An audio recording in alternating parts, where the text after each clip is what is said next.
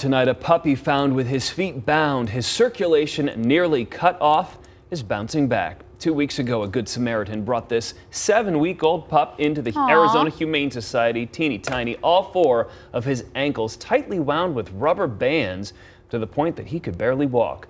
Daily laser treatments combined with warm compresses saved his feet, and they have Littlefoot on the road to recovery.